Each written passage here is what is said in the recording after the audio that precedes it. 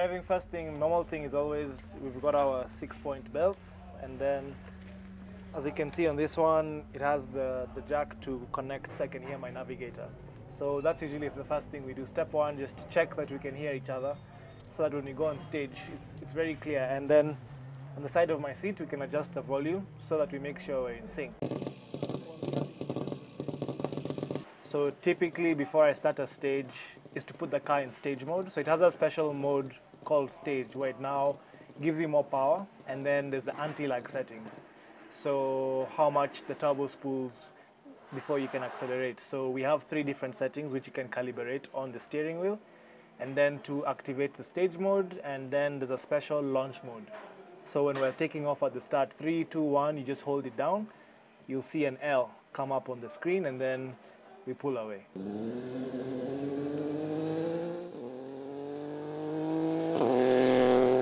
So that's usually the basics. The rest of the things on the page, on the screen, we don't really use when we're driving. It's more so to check how much fuel you have, your temperatures, stuff like that. And pull again.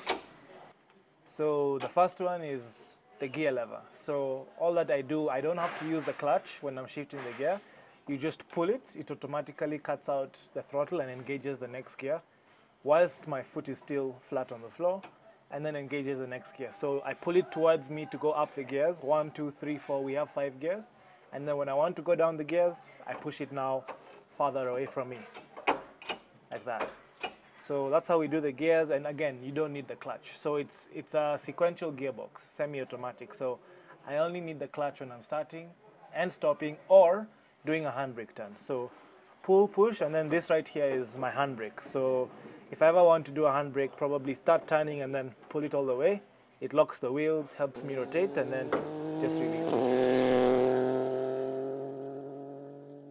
it. Down here we have the fire extinguisher. So right now it's not armed, but when we start the stage it has to be armed. So in case there's a fire inside where the engine is or behind the fuel, but the fuel tank is built very safely to avoid that we just press the emergency button, and within a split second the whole car, the fire will be put out. The spare tire, the first one sits here. First one sits here. Then the second one lies from here to here. There's usually a rest, so it sits here. Then this is our jack. You just remove it from here. There's a safe whatever thing, so it won't move. So just go to wherever you want to lift, and then we actually have a wheel gun over here. It's not there. In case we stop, we have the OK signs to display if you're fine or if you need help. Generally.